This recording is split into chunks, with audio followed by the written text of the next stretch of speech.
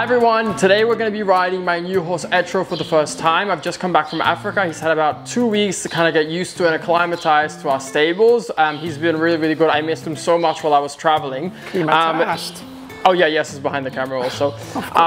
But yeah, it was really difficult kind of buying a new horse and being all excited. Only a couple of days after him arriving, I had to leave. So it was kind of good actually, because he had a lot of time here just to adjust, acclimatize. He's very settled. And today we're going to be having the very first ride. So this is, well, you've seen him, but this is him. This is 𝒋𝒐𝒍𝒍𝒐. He's in his full kind of swing and routine here. He's going into the walker twice a day. He's going into the field every day. He's on his full food. Everything's going really good. And I already had the saddle fitter come out before I left and to have a look at his back because I needed to get a new 𝒂𝐎𝐋𝐋𝐄𝐂𝐓𝐈𝐎𝐍 saddle. I ended up going for the D4, the new D4, which I'm really excited about because I have the old D4 on Emporio. So I'm curious to see how that kind of fits and how that goes. But I got a really nice comment from the saddle fitter. When he saw him, he was like, oh, he's got such a nice back and he's got really good muscle development, so it should be quite easy to fit the saddle.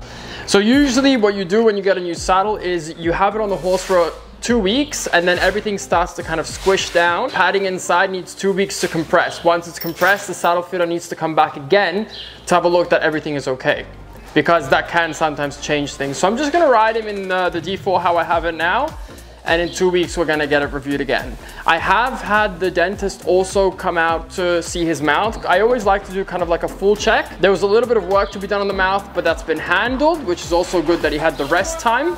And I also got a physio to come out to have a look at his body, and she said everything's pretty good. The neck's a little bit stuck. He had a big release over the wither.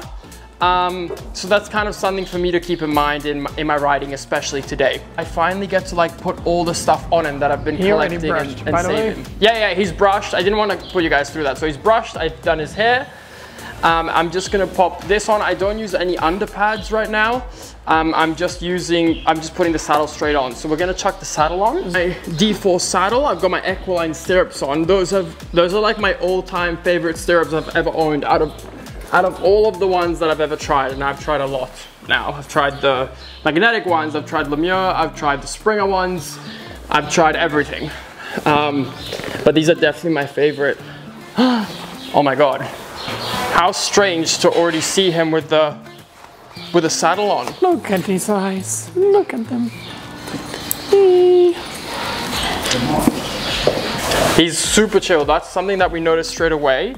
But what I have also noticed is that he's a really sensitive horse. So I think, you know, the place you guys saw. So we went to where he was bred and then the next stable. So he's only lived in those two kind of stables his whole life. So I think he hasn't been exposed to that many things. He's never properly been in a fully covered indoor like where I'm about to take him today. He hasn't, you know, seen all the machines we use here. Everything is quite new. So I have found him to be also quite sensitive. And we were talking about this also. Yes, and I always talk about this. Sometimes when you buy certain types of horses, they're blocked. Like they are very like, you can't get through to the actual horse because the horse is so used to a certain life that it had, and it kind of shuts down and it puts these blocks up. It's part of like them not going out in the field, them not having maybe super close interactions with people, stuff like that. They get this block. Yes, it sees it a lot. Maybe you can explain it better because you see this block a lot through your trip training. Well, it's a lot when horses are a bit blocked that they are, you see it first of all in the eyes. The eye is a bit like, you can't really see the soul, and then they just need to be able to open up because sometimes they just block themselves to protect themselves and they may be a bit afraid to make mistakes. Yeah.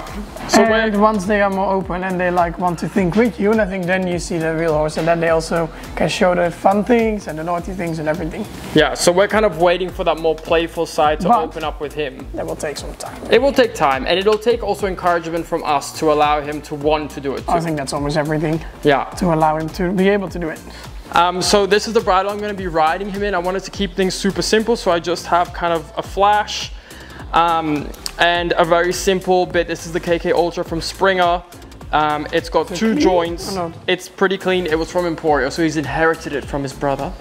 Wow. But yeah, so I'm excited also to see him bridled up in a nice black bridle with a nice patent shine. But you can see how warm it is, 21 degrees, but look, he's completely sweating from just having the halter on.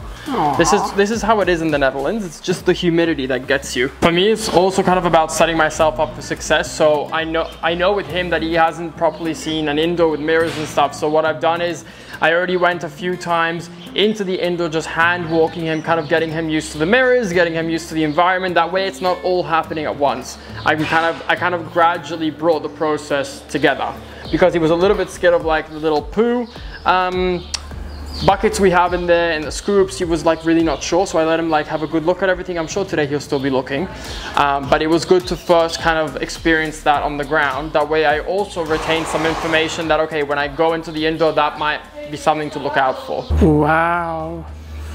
Then now into the arena. Good boy, it's finally time. So the game plan for today is just to keep it simple. I don't want to try and fix all the problems I'm feeling. I don't want to try and make him look as spectacular as possible. I want to try and make sure we have clear lines of communication, so he's kind of understanding the basics. So for instance, I'm going to be asking in my way to go, to stop. I might do a tiny little bit of moving sideways in the walk. And I'm going to tell you guys also something about the canter, because how they ask for the canter in Spain is different than how we ask it. So I'm kind of going to show you how I have to adapt my aids in order for him to understand. Ready? Okay, 1, 2, 3. So I'm ready to get on my first ride. First time I'm even seeing it. I've given him 2 nicknames. One is Winnie the Pooh, because his personality is very much like the Winnie the Pooh character. And the second nickname is my Hanoverian pony, because he looks like a little German Hanoverian warm blood. Variant? A what? Hanoverian warm blood. Oh, Hanoverian. Good boy. Okay, saddle feels good. I'm sweating. I'm sweating. Yeah, me too. Okay, what I'm gonna do first is I'm just gonna ask him to walk on. Okay, now the drums can come in. And you want the door open in the back. And this is by no means like me telling you guys what to do. This is just me sharing what I'm doing right now so you guys can understand. But you look good together. Thanks. Can we take a second? I've never seen it in real. Yeah, take it in. Wait, let me... Okay, I can't see myself properly yet in the mirror. But what I'm gonna ask first is I'm gonna cover those basic things, because the first thing I felt, and you guys will remember it if you saw the other videos, is the first thing I felt with him was that he was blocked in the neck. So the right rein was fully blocked. I had no right rein. I could pull on it all I wanted, there was nothing. So the neck could only be square. So what I kind of want to start him to encourage with him, and he'll want to move his body first, but I want him to just start to think of bending the neck without moving the body. So we're just gonna ask him to start to think of only the neck. Because I'm gonna be asking these things when I'm riding now. I'm gonna be asking for the flexion. And if I started to ask these things already when I was in trot or in walk, the whole body would move. But now I'm already kind of solidifying what I want to have there. So I'm not asking, it's not about, so this side is more difficult, which is interesting to me because it's the right rein that is stuck, but the left side of the neck that is more difficult to bend. It's not about getting the head down or trying to get him to collect. This has nothing to do with that. This is about him bending the neck left or right. And I'm not asking either up or down, I'm just asking for neck movement. Good. So that feels pretty good for now. I have a feeling that the time off he had will also help with this problem. Cute, what is he doing with his mouth?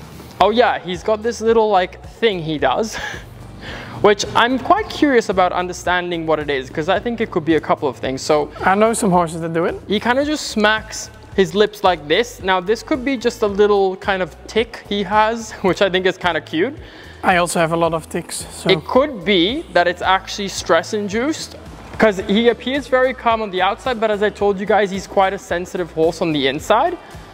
So it could be that he's actually feeling a little bit stressed, or maybe he's a bit apprehensive about what's happening. So I'm thinking it's one of those two things, or it could be that the jaw is a bit locked and the flexion is locked, so he's just kind of dealing with that in this way. But I'll find out a little bit more about it. Oh, there's just a piece of wood here. He sees it. He can be a nice police horse, the way he looks. A police horse? This is a powerhouse dressage horse. What do you mean? Oh, but he looked so impressive and he did that. Oi. I can feel that he's already a little bit locked in this rein because you can see I'm putting pressure, but the neck is not bending. So what I'm just gonna do on the circle now, because this is the first ride, I don't wanna do too much. I'm just gonna start to play with the flexion in a vibration, and I don't really care if the neck and the head goes behind the vertical. This rein is loose. I'm only asking for the bend. So doesn't matter what the head's doing in terms of like behind the vertical, too deep. That's kind of where he's going right now, but you can't fix it all at once. There you go, good boy. So I'm just gonna kind of go from outside flexion like this, just asking him there with the neck.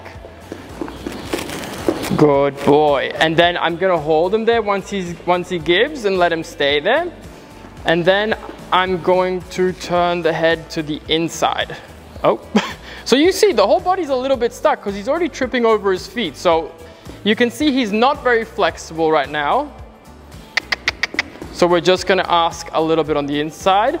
And if he finds it really difficult, I'm gonna use my inside leg to move him away laterally. It'll make it easier for him to bend the neck. So inside to outside. See, the outside here is much easier. And then back to the inside. Good boy. And what I'm kind of looking to do is, you can see it's already happening now a little bit. I want the neck to soften. I don't want the neck to be like super square. I just want the neck to be nice and soft. Good boy. We go the other. You look like someone who's looking to either make a website or run your website on a better platform. Then Squarespace is where you need to be. Squarespace offers hundreds of already made templates where you can go in, pick your favorite one, still customize everything you want. You don't need to have any coding knowledge. It's super user-friendly. I run my shop on there. I've been running my website on Squarespace for almost 4 years now. I truly love the user experience. It's so easy to use on the go as well. You can make quick changes on your phone, whether it's updating stock levels, changing text, or changing the photos as well. If this sounds like what you're looking for, then do use my link, which is www.squarespace.com/MattHarnacke.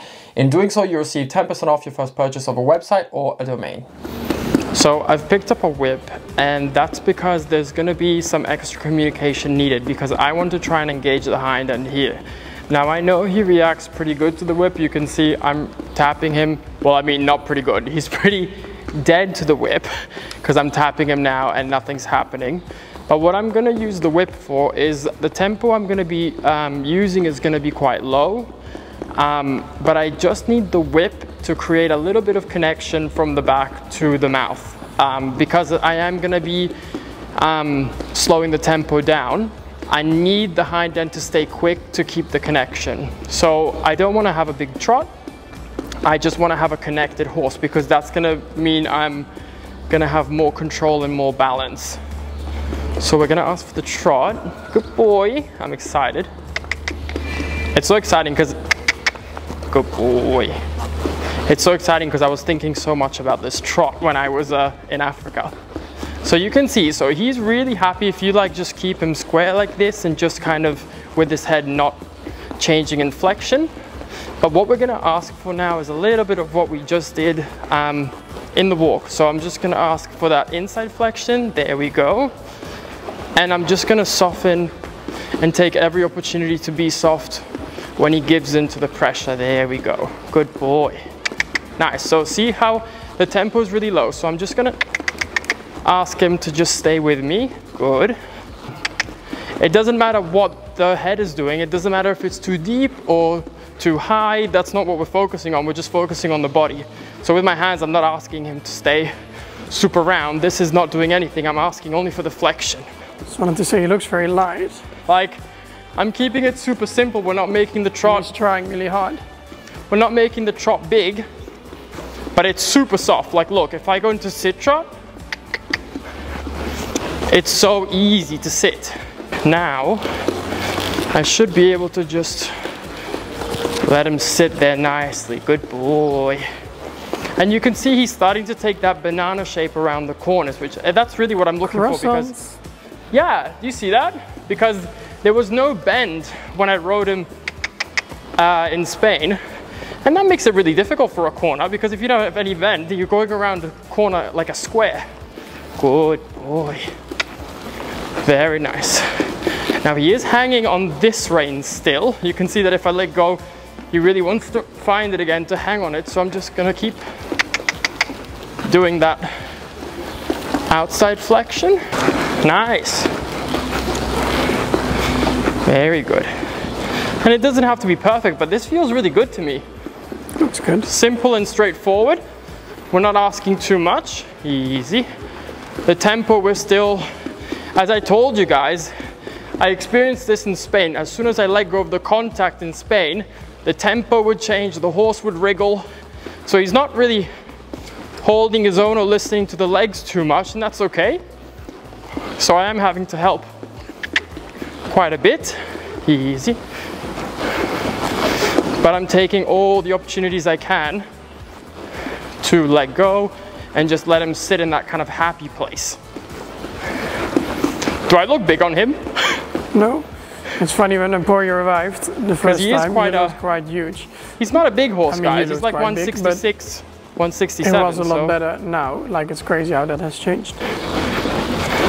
Then I'm gonna have to correct it because he's gonna want to swing in. I'm gonna let go. Engine. Yeah. Good boy. Good boy. So that's what I'm gonna do with the trot. And I've pretty much happy with the trot, so I think I'm gonna move on to the canter and have a feel. Now, I was telling you guys that I was gonna explain how they do it differently. In some parts of Spain, a lot of the riders will ask for the canter with the inside leg. So if, for instance, if I wanted to go into canter, they would ask like this, without the outside. But did you get told, or did you figure out? Both. I figured it out, and then I asked, because I was like, what's going on? And they said, yeah, we ask with the inside leg. And I was like, oh, that's very different, because then how do you ask a change with the inside leg? That becomes quite difficult. So I realized with him also that that's what they were doing. So I'm gonna go just walk the canters, but what I'm gonna do is I'm just gonna put both legs on, and then eventually I'm gonna stop putting the inside leg on, and I'm just gonna do my outside. But for now, because I wanna, as I told you guys, not tackle everything at once. Do you use a voice? Huh?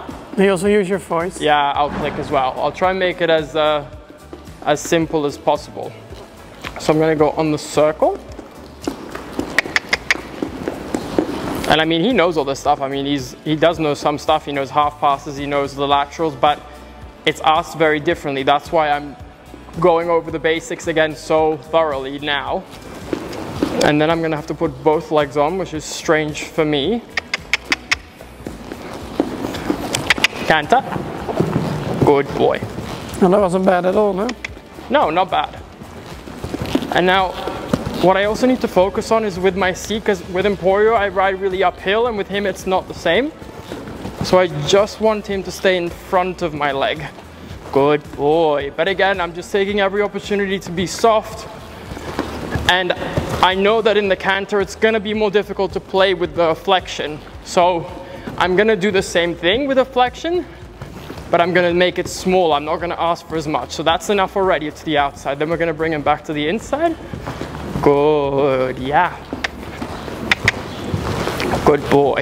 And then to the outside, yeah, and inside. We need to make this one, 𝒋𝒐𝒍𝒍𝒐, a bit of a gymnast, because right now he's more of like a football player, and he needs to be a little bit more of a gymnast. We're gonna go into counter canter, because I'm gonna be able to use the counter canter now to my advantage. I'm gonna ask him back to the, oh, oh, he wanted to change. Oh, that's really good. No. Okay, like, that's a promising sign. I'm happy about that. Really? Yeah, because that means the changes shouldn't be too difficult to teach. Yeah, good boy. I mean, it's already impressive you can do this. Yeah, so we're staying in the counter canter, and what I'm gonna do now is I'm gonna let the flexion to the inside lift the shoulder. Yeah, like that. And in this way, he has to carry himself a little bit more.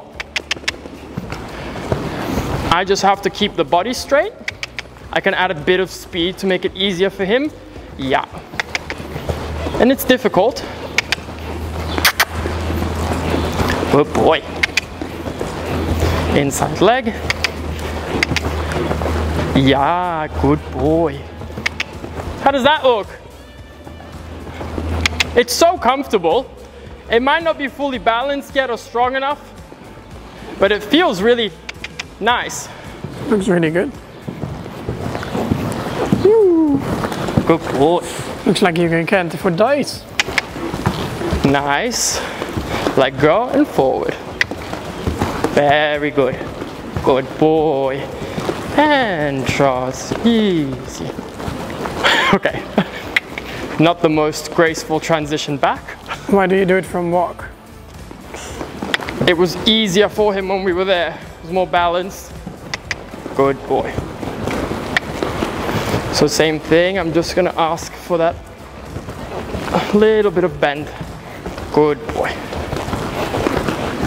So this side is definitely the weaker side. You can see he also wants to go faster to get his balance, but we need to just connect ourselves. Yeah. But I'm impressed by his movement. Looks really good. Yeah, good boy. So here we just need to connect, keep the hind engaged. Yeah, good boy. And this side is the side also with the blocked flexion on this side, so it does also make it more difficult, I think, for the canter. So then I'm gonna go slight, very slight shoulder in feeling. Good boy. And then I can let go. Yeah. Because what I'm trying to do is just place that inside hind leg more under him to support him, yeah. And then it should make it a little bit easier for him. Yeah.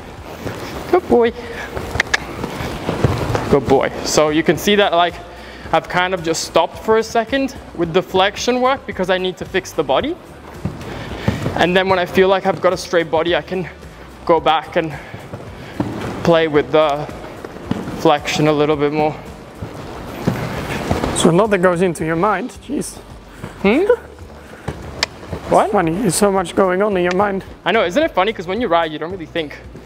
It's also strange for me to have to, like, say what I'm thinking and doing, because usually it's like second nature, you just do it. Yeah, good boy.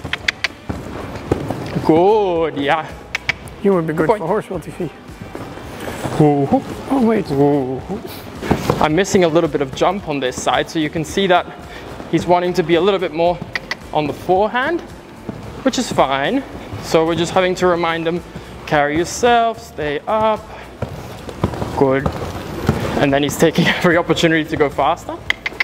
But that's okay. But this is why I wanted to show you guys also him now on the first ride, because I'm going to be doing some monthly updates, and then I want to show you how far we are going to start to get with him, because I think pretty quick, he's a smart horse, so I think pretty quick we're going to start to see not only a lot of changes in the body, but also in the movement and in the training. But it takes time. But I feel like he's been ridden quite well, nothing crazy, no? Huh? He's been ridden quite well, I think, like, yeah, no crazy things. Easy. Easy boy. Good boy. Very good. And even here, he's behind the vertical, but look. Well, actually, I don't know if he is. Is he behind the vertical? He might be a little deep, but this is where we're at right now with his natural body carriage. So it's also not fair for him to expect everything to change in one day. So bit by bit, we're gonna change that. I think he's got a really beautiful neck. Like, the build and the anatomy of the neck is gonna be really beautiful when we can bring it up. I think it will naturally sit really out. But for now, I'm just more worried about engaging the body and bringing it all together. Dead, he's tired. He's dripping sweat. And we did what, 20 minutes? It wasn't spooky at all. No. He was a really good boy. How did it look from the ground? Really nice. I mean, I saw it through the screen, so it's always a bit more difficult, but yeah, it was very nice. No, he's a really sweet boy. He's really fun. Excited for you both. Yeah, this is the horse I wanted. This is kind of like that feeling that I was looking for. And I'm so glad to have found him, and also to have taken the risk with, you know, the foot had that crack and all that kind of stuff. But sometimes it just goes to show that with a bit of love and care, you can fix everything and you can end up with a really, really special horse out of it. So crazy to think back. I always think this, to think back at the beginning of the journey and then now, from like December to now, and then that he's here and I'm having my first ride. It's crazy. But yeah, I'm gonna keep you guys updated with kind of like monthly updates into the training, into what we're doing. I want to see you guys progress. I want you to be able to compare the first rides with the first month, second, third, and kind of see where we're building this horse. I get so many questions also all the time about Emporio, about like, oh, I wish we could see him like progressing. So I'm gonna try and do that also. Maybe I can do a video with Emporio kind of showing you what we're training now and what we're doing, and a bit of an update on him.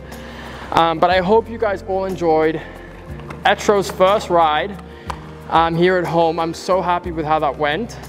We're both dripping sweat, but it was a lot of fun. So I hope you all enjoyed. If you guys have any questions, you can always let me know down below. I'm super curious about kind of what you're thinking, your first thoughts on him, and I can try and address anything in the next update video. But for now, that's everything. So thank you all so much for watching, and we'll catch you guys in the next one. Bye bye.